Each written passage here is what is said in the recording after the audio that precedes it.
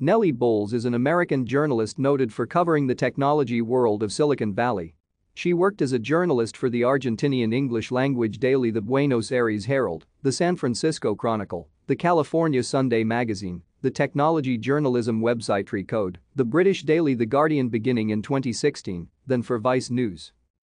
Since 2017 she has been covering technology for the New York Times in the San Francisco Bay Area.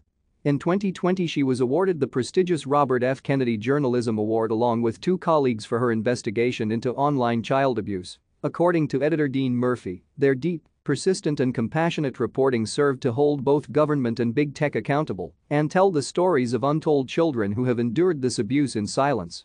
She covers the technology and business world of high-tech startups and venture capital, and she has written about personalities such as Elon Musk, Eric Schmidt, and iHeartMedia CEO Bob Pittman.